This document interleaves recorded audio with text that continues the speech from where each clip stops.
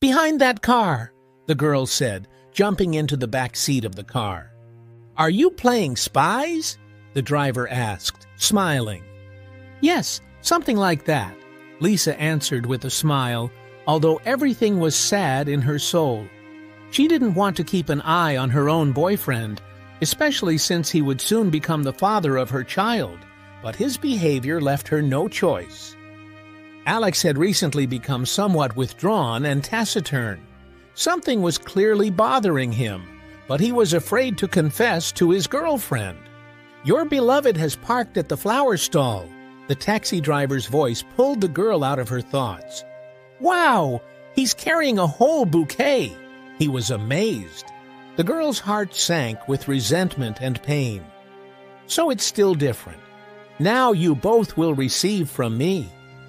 The girl decided to herself, and pulling herself together, in a calm voice told the taxi driver to continue to follow Alex's car. In her head, Lisa scrolled through hundreds of scenarios, imagining how she would catch her loved one cheating, how she would look him in the eyes, catching him in deception. But none of the options for the development of events invented by the girl turned out to be correct. Alex's SUV parked at the city cemetery. Anything but this, Lisa couldn't imagine. Her boyfriend, taking flowers, went to someone's grave. It turns out that she knows so little about her boyfriend, with whom she planned to connect her entire future life.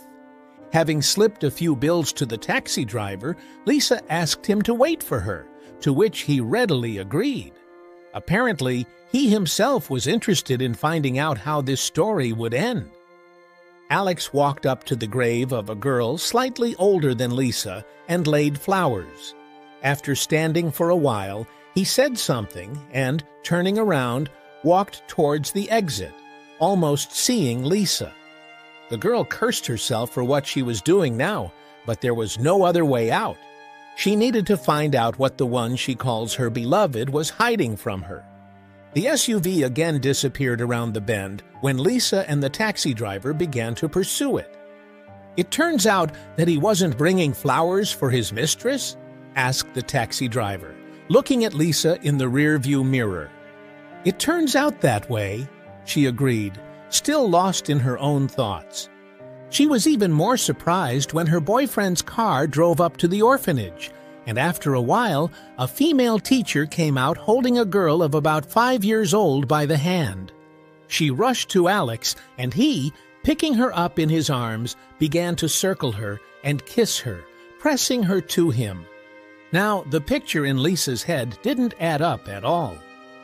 There was no mistress, but there was a little girl who for some reason lived in an orphanage. Who is she? And why did Alex never talk about her? And this woman in the cemetery? All these questions haunted Lisa. Finally, having met her boyfriend in the evening, she told him everything she knew and admitted that she had been following him. Alex listened to her with his head down. After her questions, he sat silently for some time, thinking about what had happened, and then suddenly said, "You know, this is probably even better. I've been meaning to tell you everything for a long time now." He smiled sadly. "That girl in the cemetery is Natasha. We met 6 years ago. I really liked her." Alex thoughtfully looked somewhere into the void, as if immersing himself in that very time. And then she disappeared somewhere. At these words, he turned his gaze to Lisa, which made her feel uneasy. "I looked for her, called, but everything was useless. The phone was unreachable, and in the cafe where she worked, they only told me that her grandmother in some village became very ill, and she, leaving everything, rushed there. What kind of village this was, I never managed to find out. And then I met you." Alex smiled. "I met and fell in love like a boy. In fact, I never even suspected that it was possible to love like that." At these words, the guy started to cry.